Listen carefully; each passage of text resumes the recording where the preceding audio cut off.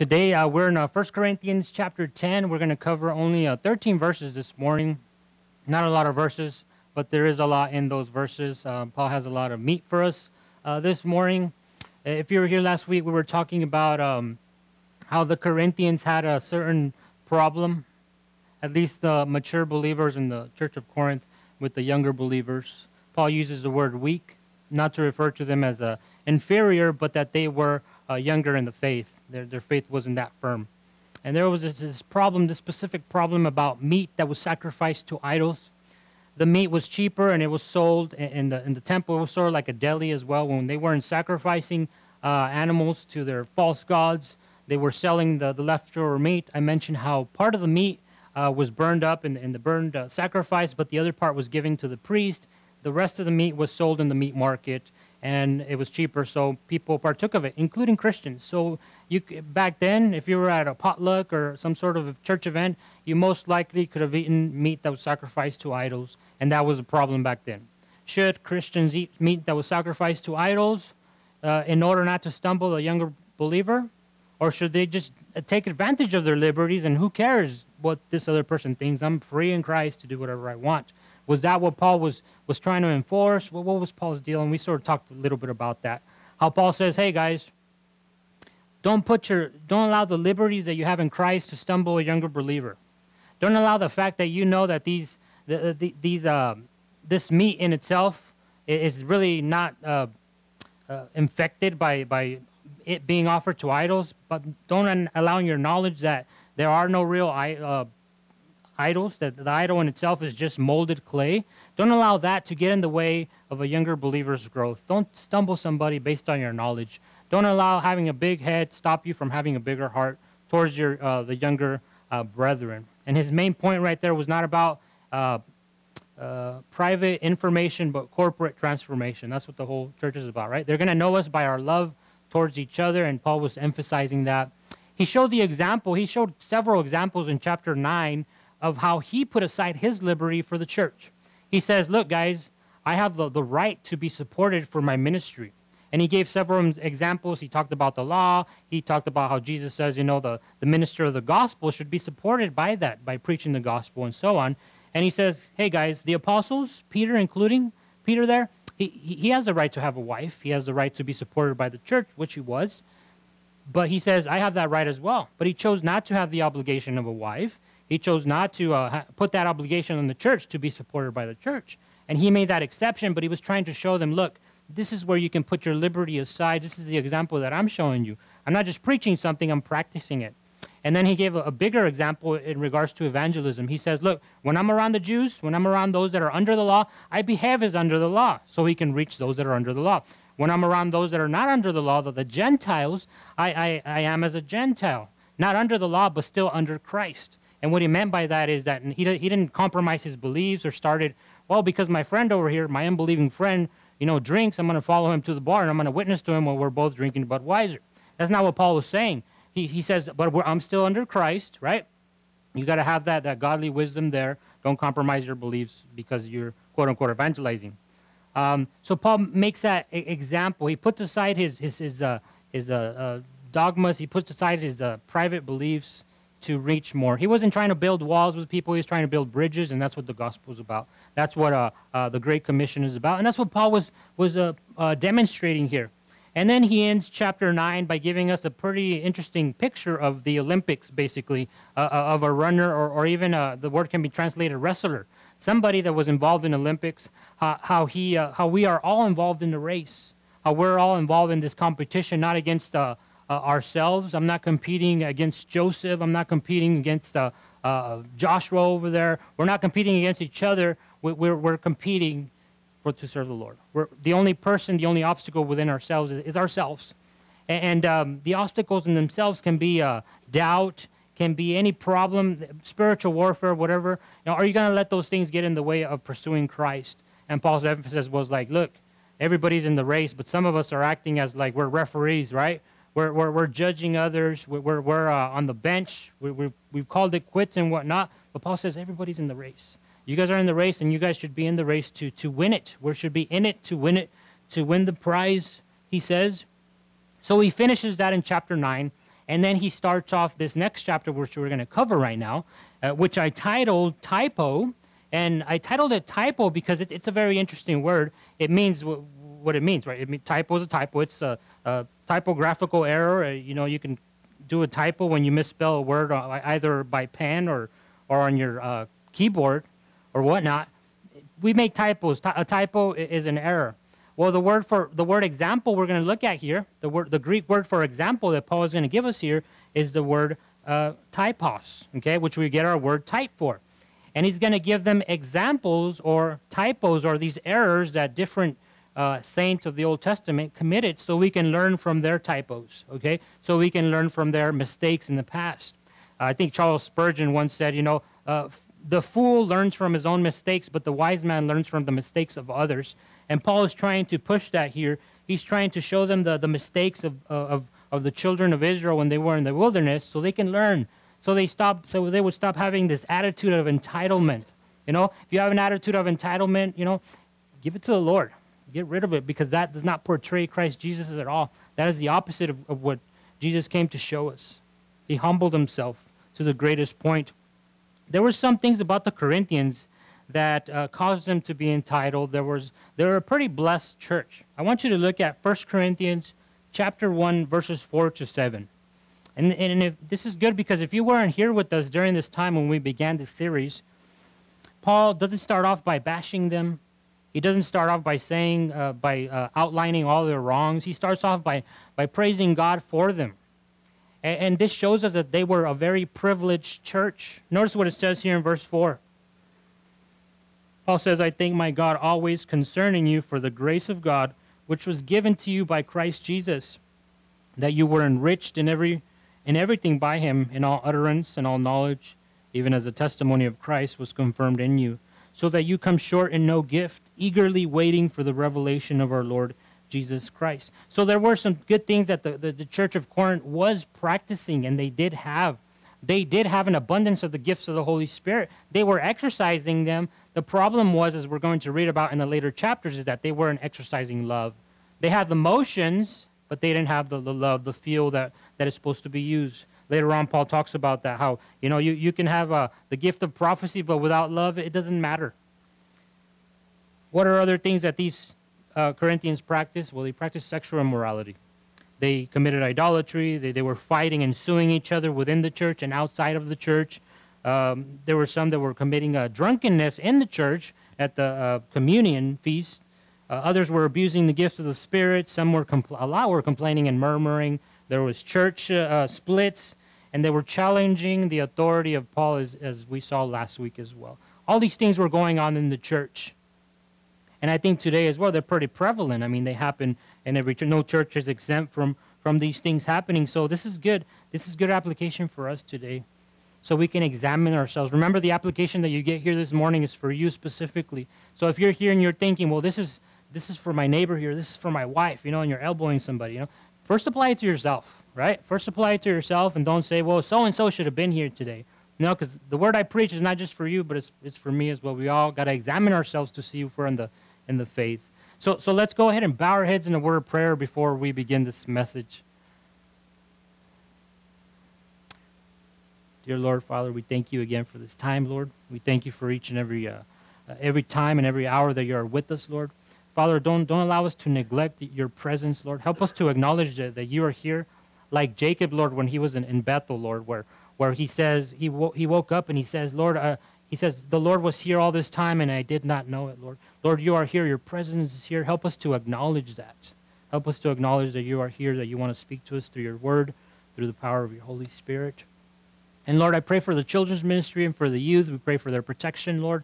We pray for our protection as well. We pray that you would not allow the enemy or any thought to enter into our minds now, that we would, Lord, be focused on what you have for us this morning and concentrated, Lord. If the caffeine is wearing off, Lord, we pray that your Holy Spirit would wake us up to what you have for us. And we ask this in Jesus' name. Amen. So let's begin here. I outlined this message into 3 parts. First, we're going to look at verses 1 to 4. We're going to look at the privileges of the Israelites that were in the wilderness. They had certain privileges, and I think a lot of benefits that we today don't necessarily have in the same, well, at least not in the same degree as they did. you'll see what I'm talking about as we read these first verses. Now, I want you to notice as well the repetition of the word all is how many times it's used.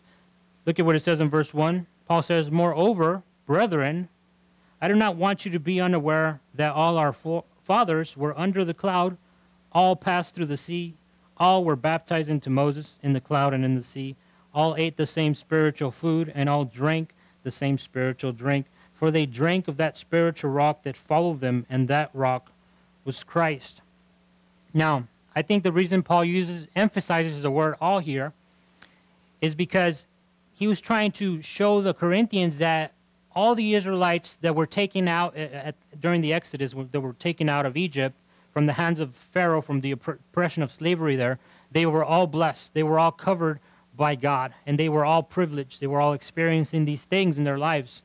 Because in a little bit, he's going to move from all to most, and then from most to some. And he has a purpose for that. But let's cover these verses first. He says right off the bat, I don't want you to be unaware. I don't want you to be ignorant of this thing that I'm about to tell you. So if you're thinking, if you're thinking of, probably should have missed church today, I'm glad you didn't miss church today, because Paul has something for you that he doesn't want you to be unaware of. He mentions that all the fathers were under the cloud. What cloud? Well, see, by day there was a cloud that would guide. It was like a divine GPS system. The cloud, the Israelites would follow the cloud by day, and during the night they would follow the pillar of fire. Exodus 13:21 says that. It says the Lord went before them by day in a pillar of cloud. Notice it was the Lord. It was a theophany here. He says to lead the way, and by night in a pillar of fire to give them light, so as to go by day and night. This is pretty interesting, because today, I mean, this is awesome. This is like a divine GPS system, because today we pray. We're like, Lord, do you want me to move out of Yuma? Do you want me to move out of the desert? Maybe go to San Diego, or leave my job and work over here. We have all these questions and of direction all the time. A lot of prayers are geared towards direction, are geared toward what I should do. Well, back then it was pretty easy. If you wanted to move somewhere and you didn't know, well, just follow the cloud, right?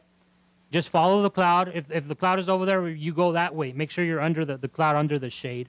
So this cloud wasn't just a method of shade, a method to guard them from the sun, but a directional system, and not just by day, but by night. What else do we see here? In Exodus chapter 14:21, Moses gives us a little bit more of the story there of how when they initially were escaped from Egypt, when they left Egypt, how Pharaoh thought he had them cornered there at the Red Sea.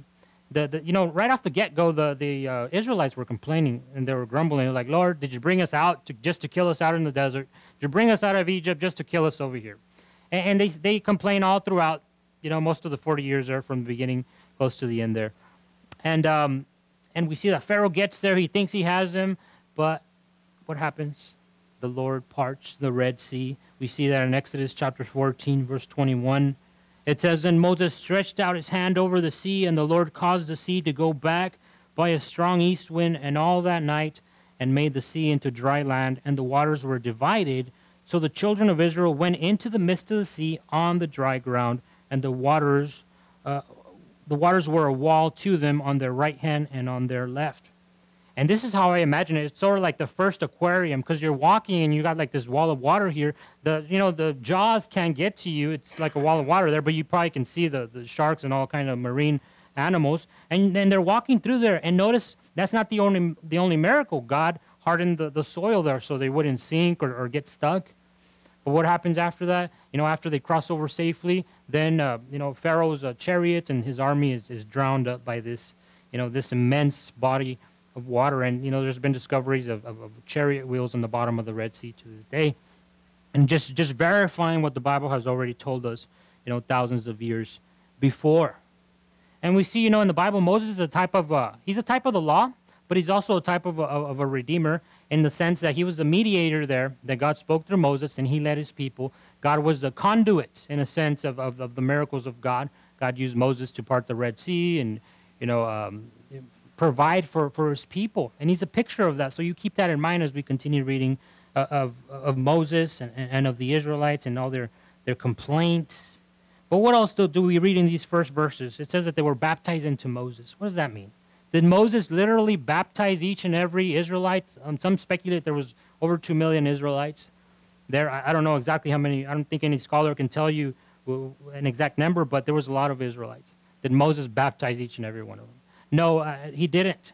What Moses is trying to tell us here, what Paul is trying to tell us here is that to be baptized is to be submerged under something, to be under someone as well. When we are baptized in Christ Jesus, water baptism, for example, it's symbolic of going, dying with Christ and resurrecting with him again to newness of life. We're going under the water, we're being submerged. That's what baptism literally means. But also, we're not just identifying with that, but we're identifying with the lordship of Jesus Christ. So for the Israelites to be baptized into Moses, it meant that they understood that Moses was the leader there. They were under his teaching, under his leadership. And that's what Paul is trying to tell us here when he says they were baptized into Moses. But God wasn't just their directional system. He was also their providence. It says that they drank a spiritual drink, and they also had spiritual food. What was the spiritual food? What was manna from the sky, this heavenly food. We don't know exactly what it was. I think Skip Heitzig said he compared it to glazed donuts, Krispy Kreme donuts. And I'm guessing it was sweet. I'm guessing it was sweet, but I don't think we have this heavenly food anymore. But the point is that Christ is the living bread. He tells us in the Gospel of John. He says, I am the bread of life. He who comes to me shall never hunger, and he who believes in me shall never thirst. And that's pretty interesting because after Jesus said that, before he said that, he had fed the 5,000, the over 5,000, by the way. He had fed them. The next day, they wanted a continental breakfast from Jesus, and he's like, hold up, let me tell you something, some spiritual truth here. He says, I am the bread of life. A lot of them left after that because they were just there for their bellies, not for their hearts, not for their souls. But this is an interesting thing here in verse 4. It says that spiritual rock that followed them was Christ. The rock was Christ. That's pretty interesting. Because, see, here it's sort of like a deity statement when it talks about Jesus Christ being the rock. In the Old Testament, when we hear about God being a rock, it says, Jehovah's a rock or Yahweh's a rock. It's no contradiction in the New Testament when we read about the rock being Christ, because Jesus is God. Jesus is God, and it's just clarifying that. Some Jewish commentators say that the rock actually literally followed them, kind of like a rolling stone, or maybe like Wile E. Coyote when he's trying to get the roadrunner. He's hiding under the rock, and the rock is moving. Now, I don't know how it was, but it's not out of the realms of possibilities. Because think about it. The parting of the Red Sea was not something natural. It was supernatural. The cloud by day, the pillar of fire, all that was supernatural. Why not? Why couldn't it be a rock that was following them? To me, it's not a problem. Some say, some scholars say that it was not the rock itself that was following, but the rivers of water that came from the rock that followed them as a stream. Whatever the case, the Lord was there. He was providing for his people. That's what Paul is trying to tell us here. Hey, everyone was privileged here. God was providing for each and every person. He was their daily bread. And today, our daily bread is the Word of God. Back then, the Israelites, they wanted to store up the manna. You guys remember that story? They wanted to store up the manna for themselves, make sure they had some saved up for the next day. But what happened to the manna? Turned into worms, more specifically maggots. So you wouldn't store up manna unless you were going to go fishing the next day and you needed some bait. These guys, it spoiled. And what God was trying to do here is to cause them to be dependent on him. That is a big theme in the Bible. God wants you to be fully dependent on him for your daily bread. And he shows us that through the wilderness experience. He wants us to be dependent on him. God's word is our daily bread. We need it. And it's interesting because today, as Christians, unfortunately, sadly, it's not that we want to store up the word of God. It's that we can go without the word of God. We fast from the word of God instead of fasting from other things so we can partake more of his word. And God's word is like the pillar of fire, because it's a light unto our feet. It helps us, walk through the darkness because this world is pretty dark. The closer we get to we're in the last days of the end of days here. And the darker it gets, the more we need God's word to survive. It is our daily bread. It is our water as well. It is our sustenance. What other things do we see here? Some similarities between the children of Israel and the church today. For example, like them, we were delivered. We were delivered from the hands of oppression. We were, God took us out. He transferred us from the kingdom of darkness into the kingdom of light. We are citizens of heaven now, even though our spirits are not there with them at this time. We are saved. We are born again. So like them, that they were delivered from Egypt, which is the type of the world, we also were delivered from the hands of Satan, from the world.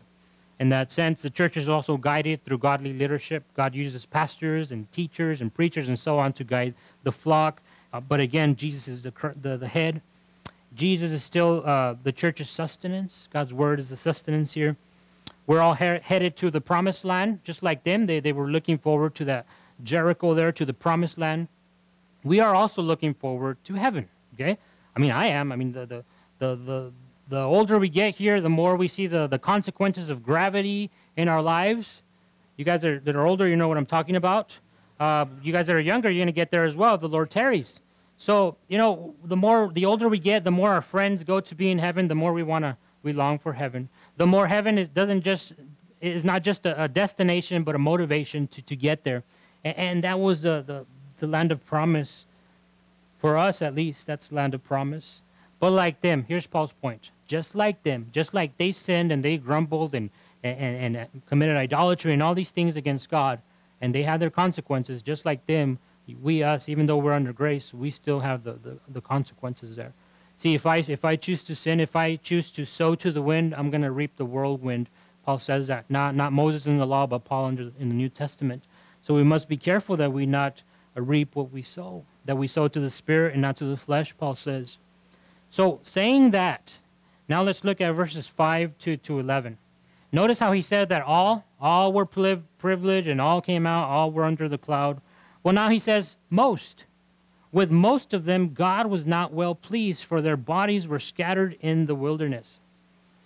Now, that's an understatement, because most means basically 99.9% of them, because only 2 people of the original ones that came out of Egypt crossed over into the promised land. Okay? Joshua and Caleb were the ones that crossed over. Moses couldn't cross over. The Lord told Moses to speak to the rock. You remember that? He told him, speak to the rock so the water can come out. But he hit the rock, and then he rebuked the Israelites, and he took a little bit of credit for the water coming out.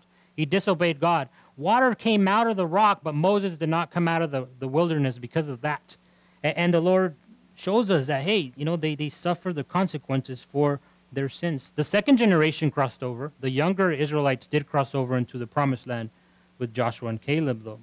So it's sort of an understatement in verse 5. They were scattered there in the wilderness. Look at verse 6. Now these things became our examples, to the intent that we should not lust. Let's see if you can count all these sins. That we should not lust after evil things as they also lusted. And do not become idolaters, as were some of them, as it is written, the people sat down to eat and drink and rose up to play. The word play here doesn't mean that they were, you know, playing hopscotch out there or trivial games, but it was sex games. It was sex orgies that were happening here. Nor let us commit sexual immorality, as some of them did, and in one day 23,000 fell. Nor let us tempt Christ, as some of them also tempted, and were destroyed by the serpents. Nor complain, as some of them complained, and were destroyed by the destroyer.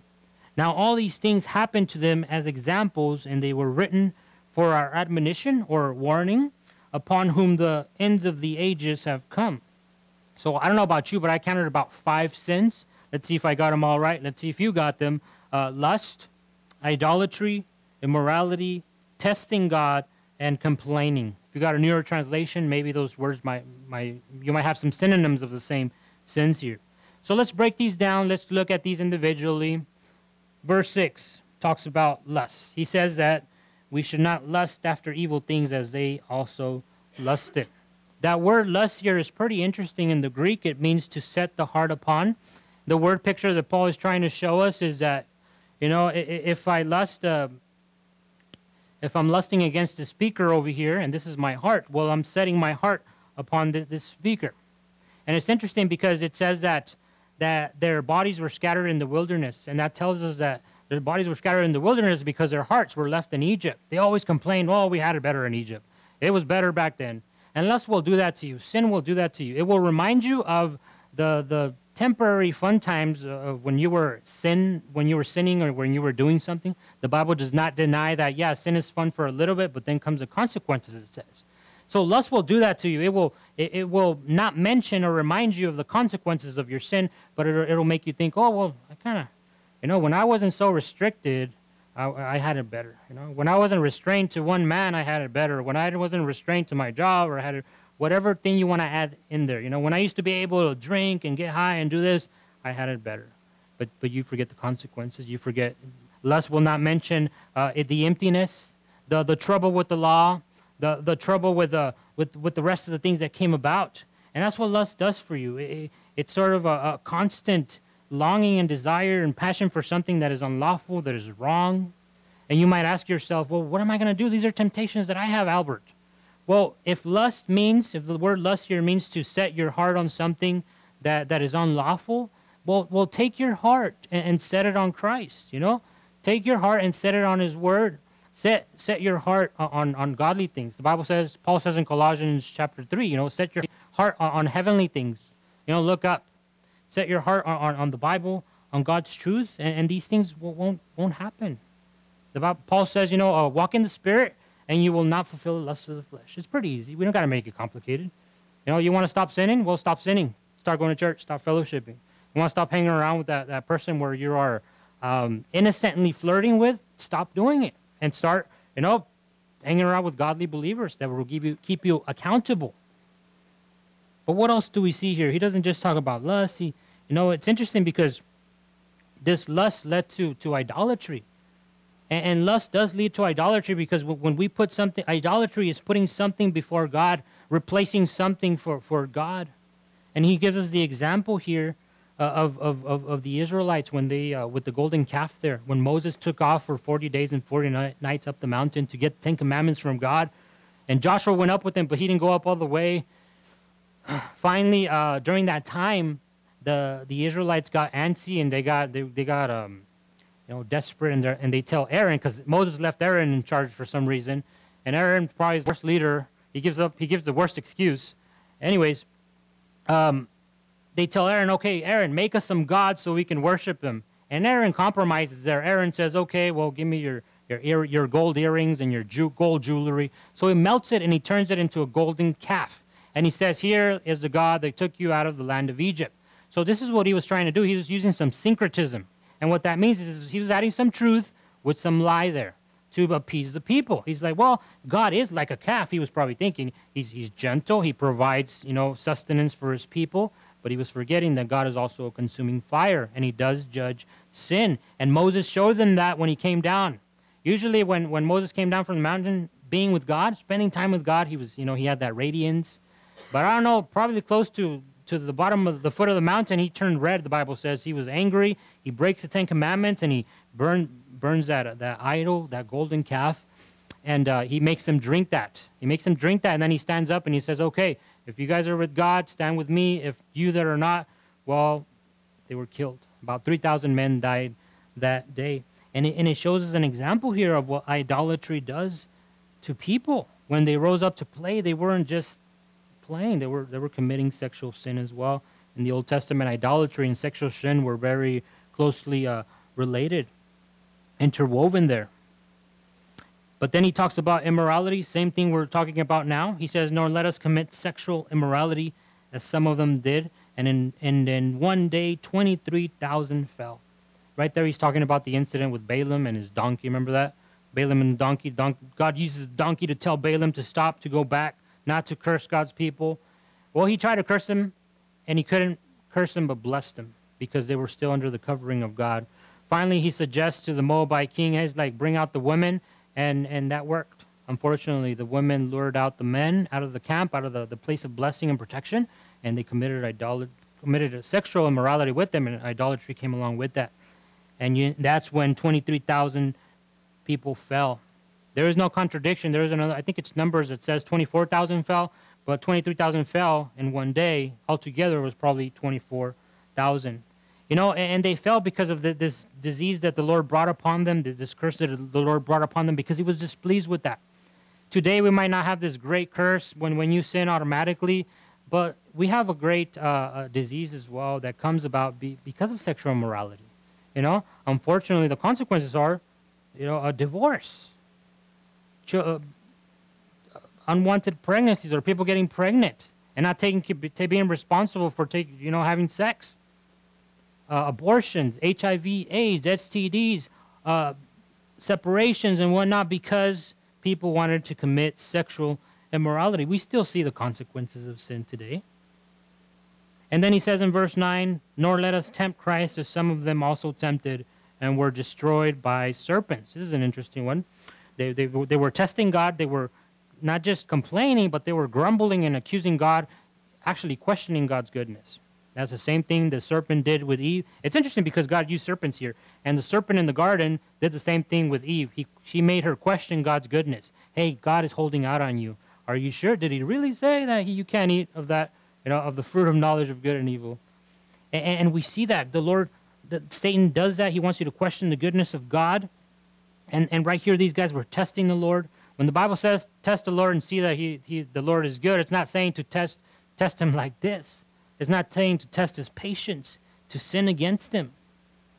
And sometimes we can be like that today. We're like, Lord, I'm stuck in a rut. I'm here. Why do you allow me to be here? Why do you allow me to have problems in my marriage? Why do you, and so on, so many whys and so on. And we got to ask ourselves, is God still good, even though my life might not be all that good right now? God is still good. God remains the same. God is always faithful, even when we're not. And you got to ask yourself, if you're in the desert and you can't get out of the desert, it's not because God is not faithful. It's because you lack faithfulness. Because I see that happen a lot. We stop going to church because things aren't going our way. We get mad at God and we complain at God. Like if somehow God is in the wrong here, when it's us, it's our lack of knowledge. It's our lack of understanding of how God works in our life. Now notice verse 10 here. It's similar to verse 9, but it's not so much. It's sort of grumbling against God himself, but complaining. This is a more common one with us. Usually most of my complaining is behind closed doors with my wife. I'll vent with her, and maybe she'll vent with me sometimes. It's mostly me, and I'll keep that at a minimal. But I think we all, somehow, some way, at different degrees, complain. Hopefully not too much, and hopefully not about other believers. But see, what was happening here in verse 10, and commentators will disagree as far as what incident this is. Some believe this is the time when Korah and these two other young guys came, and they were questioning the authority. They were coming up against God's anointed. They were coming up against Moses.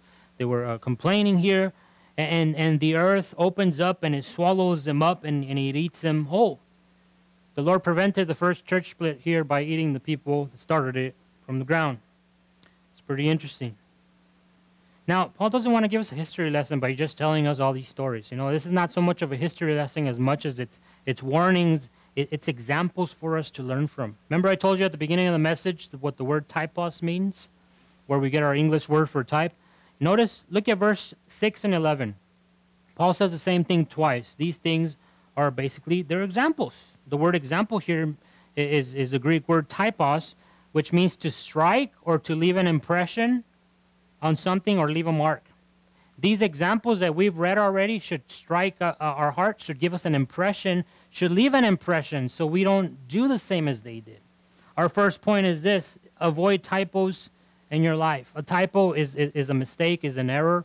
We're all going to miss the mark every day. We all miss the mark every day. We come close. We might come close, but we always come short. It's because of the grace of God. But the point here is these willful sin against God, just like these guys. These guys were privileged people, and they still willfully sinned against the Lord. Those are the mistakes. Those are the typos I'm talking about here.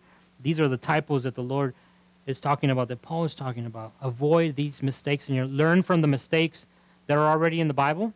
Recorded mistakes of other people, because there are no mistakes in the Bible. But learn from them. Like I said before, it's the fool says, I'm going to learn from my own mistakes, but it's the wise man that learns from the mistakes of others.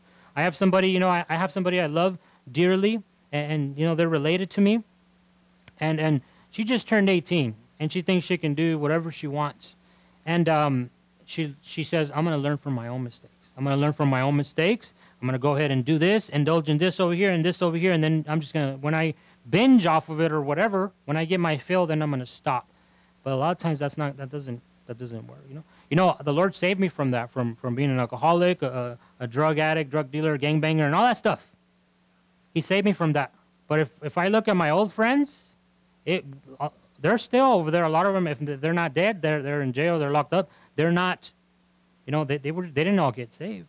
So it's wrong to think they're just a phase. You know, a lot of people, even Christians, say that it's just a phase teenagers go through. No, if you're not careful, you're gonna get stuck in there because sin does that to you. It's like mud; it'll get you stuck. You can't give it a 2 weeks notice. You gotta just take off, repent, live it, give your life to Jesus.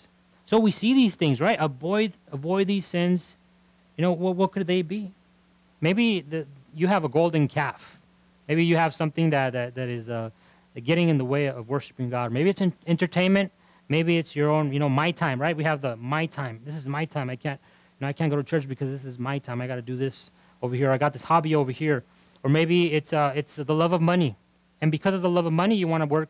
You want to be a workaholic, and you become a workaholic, and you avoid what the Lord is calling you to do in your life. It could be any desire, anything that comes before you and God.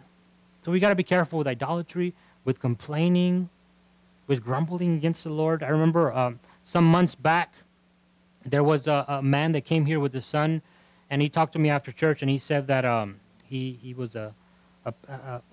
had left another church because of there was problems there or whatnot. And he was coming to our church, and he was sort of complaining indirectly about the previous pastor and the previous church and whatnot.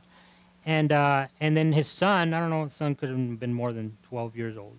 He was there in the conversation talking like, you know, we're just a big group of adults complaining about politics and complaining about a thing about, I was like, all right, you know, whatever. A lot of complaining, and I was like, man, I hope they find another church because they're going to be trouble if they stay here. And sometimes I ask the Lord, I wish I could read people's minds so I can just know if somebody's being genuine or if they're lying or not. But then I start thinking, I was like, I'm glad I can't read your mind because I'd be hearing all these complaints at times, you know. We complain. You don't want to know what other people think about you. It's better for the Lord just to handle that, especially when it's nonsensical things. But really, the point is, don't complain. Don't complain about it. The Bible says don't complain about anything. Our second point is this: complaining arises from a lack of appreciation of what God has already given us. Do you see where that arose from with them? They didn't acknowledge that God was providing for them. They got tired of the manna. They had manna for breakfast, for lunch, and dinner. Manna every day. They got tired of the perfect meal here. It was manna pancakes, manna waffles, manna lattes, manna everything. And they got tired, and then they wanted meat, right? Remember that story? Give us meat. We want meat. Kind of like those old commercials, beef. And you know what? God gave them what they wanted, and that did not fill them. I think there was even disease that came with that. Quail falls from the sky there. Psalm 106 talks about this. It says, and he gave them their request, but sent leanness into their souls. Whatever it is that you think that you need to be satisfied in your life, whether it comes from another person or from a material thing, once you get it, it's not going to bring you satisfaction. It's going to bring leanness to your soul, okay? The only thing that can bring fullness to your life is Christ Jesus and that pursuit of God, okay? You got to pursue God. If you're unsatisfied with your life, you go back to the gospel, okay? The way forward is to look back at the cross, to look back at what Christ has already done, right? It's the filling of the Spirit. It's moving forward, not oh, well, I'm unhappy because nobody called me for Thanksgiving. No, nobody loves me. Only God loves me, and that's true. God loves you, and that makes a whole difference. If God didn't give you a single thing from this day forward, he is still worthy of praise. He is still worthy of honor, okay, because he has already died for your sins, because you've already accepted him. He saved you, and he's got a plan and a purpose for your life. We might think, you know, we just got to count our blessings, guys. We got to count our blessings. Do you have a roof over your head? I can only apply this to myself. You got to apply it to your own selves. So for me, I'm just blessed I have a roof over my head. I'm blessed I have a beautiful wife who is not a lazy wife. She does a lot of things. You know, she washes dishes. She cleans around the house. She puts up with me.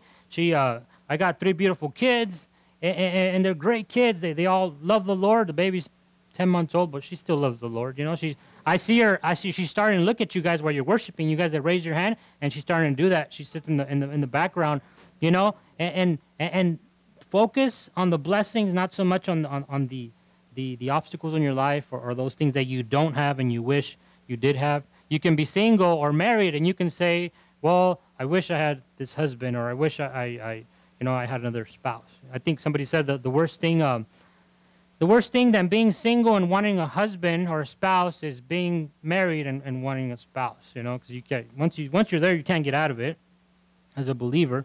So yeah, be satisfied with what God has already given to you.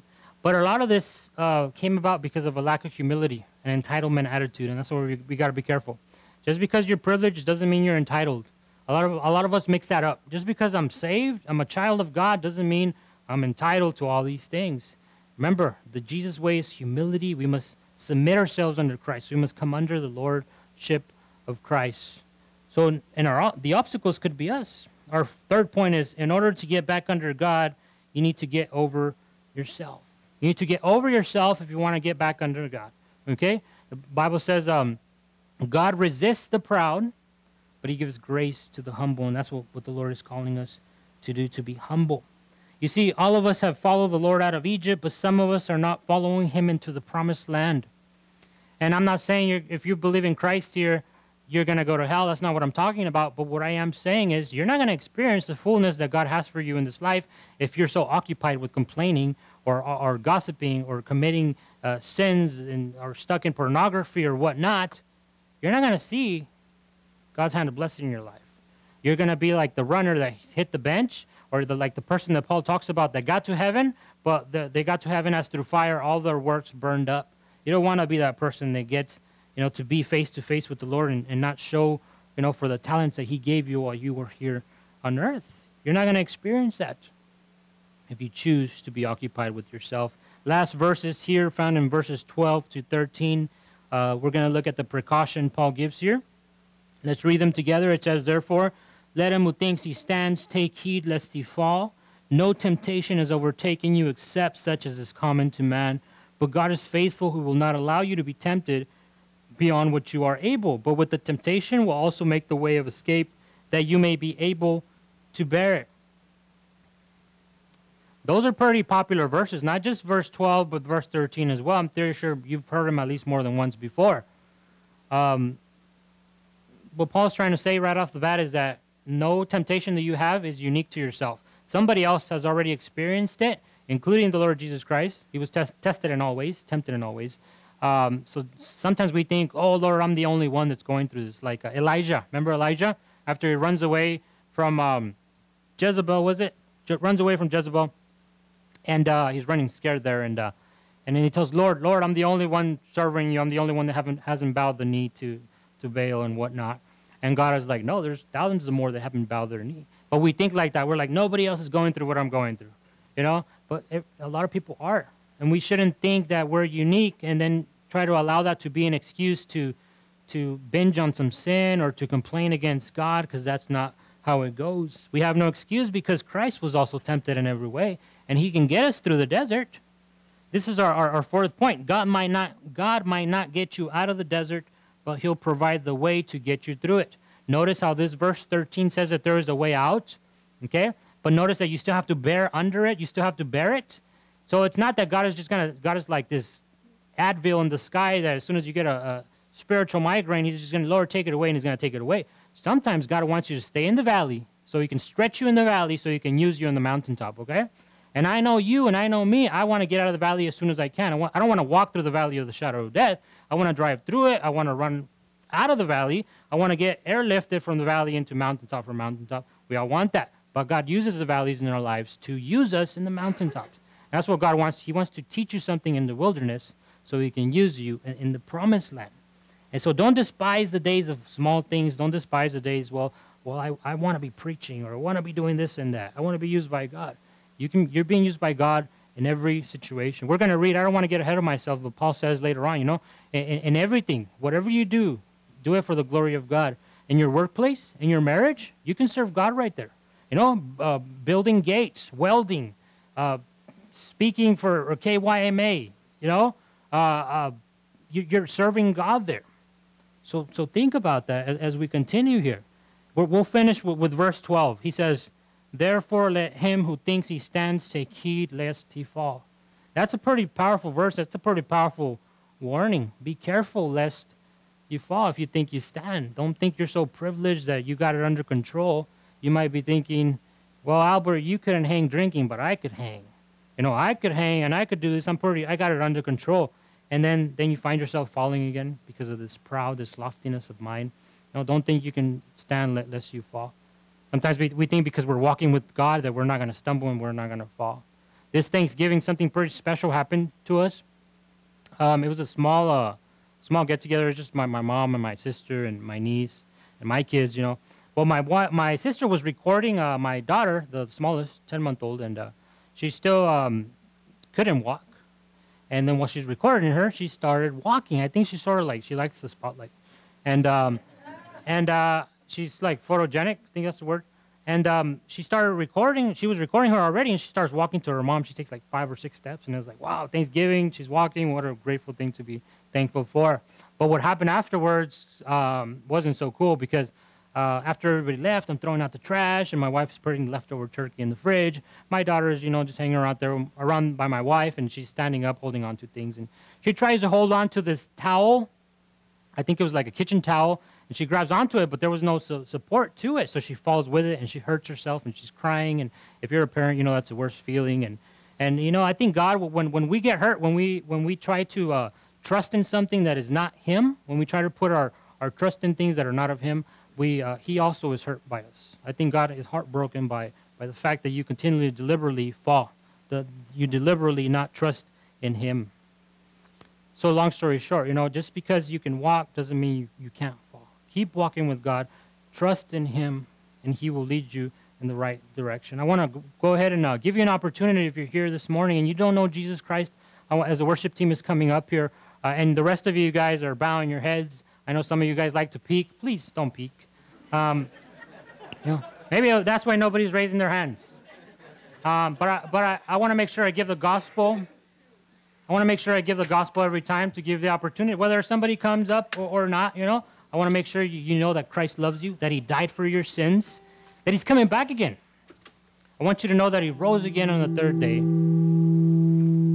and that He loves you. He died for your sins. If you're here this morning and you don't know Jesus and you want to accept Him, you want to know that there's a purpose for your life, you want to get to heaven one day, to that promised land that the Bible talks about, raise your hand and accept Jesus. I'm not asking you to come up here and walk up here in front of everybody, but you can do it where you're at. You can come as you are. If that's you this morning, raise your hand and I will lead you in prayer. Don't put it off. I see one hand. If you want to see 2 hands. Also, if you want to rededicate your life to the Lord, maybe you've been like some of these Israelites that kept complaining, kept grumbling. You feel like you've stopped walking with the Lord and you want to repent now and start fresh. Raise your hand as well. This is a call to you this morning. So I see 2 hands. I want us all to pray with them and encourage them with this prayer. So repeat after me. Lord, I thank you for dying for my sins. I believe you rose on the 3rd day. I believe you're sitting at the right hand of the Father. Lord, I repent of my sins today. Help me to follow you by the power of your Holy Spirit. Pray this in Jesus' name. Amen. Romans chapter 10, verse 9 and 10 says, if you confess with your mouth that Jesus is Lord and believe with your heart that God raised Him from the dead, you shall be saved. And it might not feel like a whole flash of emotions and the sky opening up, but the Bible says that there is a party in heaven when one sinner repents. Okay? So you might not see it now, but you're going to see it in your life. As you start walking with the Lord, God is going to change you because the Holy Spirit now lives in you. Praise you. Let's give Him a hand.